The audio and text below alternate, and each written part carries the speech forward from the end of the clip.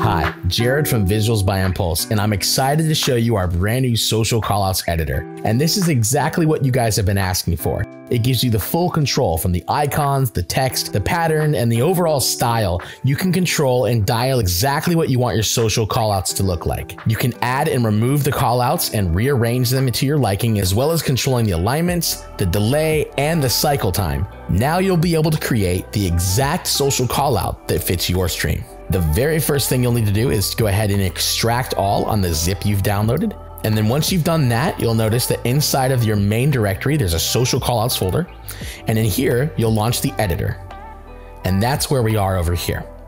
Now, the editor has the callouts, which you can rearrange by dragging. You can delete, or you can edit them. It comes by default with a Twitch and a YouTube already. And you have the settings for alignment, the callout delay, and the cycle delay in seconds. If you need any additional help, go ahead and click on the support here, and it will bring you to our circle where you can check in on any issues people have already had with this product or any other product. If you have any issues or questions, please leave them here on this circle, and our support staff and the community will contact you and help you. So in order to create our very first social callout from scratch, let's click on this Create Callout button, which launches the Create Callout editor. So here you'll see we have icon, we have text, we have pattern and style. Now, right away, we can say we want this to be for Twitter. And I know the color I want is probably closer to the Twitter color or my own brand. So let's go with the Twitter color for now. And I can copy this. So I can match that to the container color down here. We'll just go ahead and paste that. So those are matched. I can add a border now that I'm down here as well. Let's go with a white border. And we can go ahead and change the title. So let's say like follow me on Twitter, and we can have our username. Or you could also go ahead and delete the title, and it just goes ahead and puts your username there. So now for the pattern, I can choose something it's a little bold. I want to go with something a little bold here. I'm gonna go ahead and go with the dimension dark. And down here, you'll see you have a style you can select from. You can select squared, you can select semi-rounded or rounded center.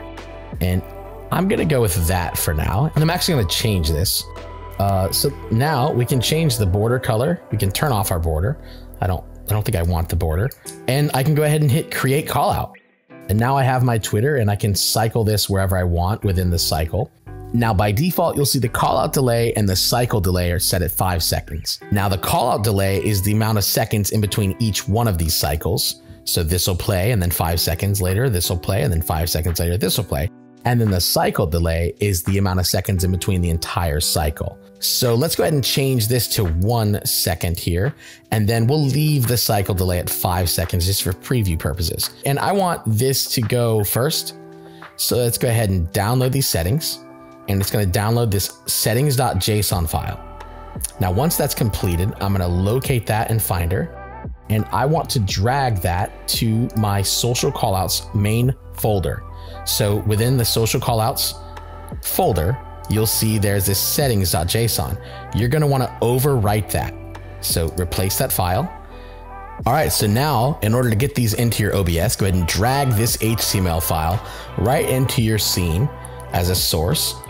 And now double click it, and you're going to hit use custom frame rate and 800 by 200 for the width and the height, and hit OK. And then you can drag this wherever you want in your scene. And you can see right away that the follow me on Twitter callout has come up with our username, the way we designed it. And then after a second delay, it's going to play our Twitch callout. And that's the one by default. And then after that plays a second later, it's going to go ahead, and we can make this bigger. After that plays, we'll see that it plays the YouTube. Now let's pop over to Slobs, and it works the same way. You can drag this right into the sources, and you double click this and change this to 800 by 200 and use custom frame rate. And now you have this loaded up into Slobs as well. And remember, if you want to make any changes, right in this main directory, open up this editor. It'll open up in your browser, and then you can rearrange these however you'd like. You can edit these. So we can change this to Visuals by Impulse. Save the settings. We'll do the same thing here. We'll edit this. and save the settings. And then we can have YouTube come up. And then let's say we don't want to have our Twitch one anymore since we're on Twitch. And then we can go ahead and change this delay to be around 60 seconds and then hit download settings.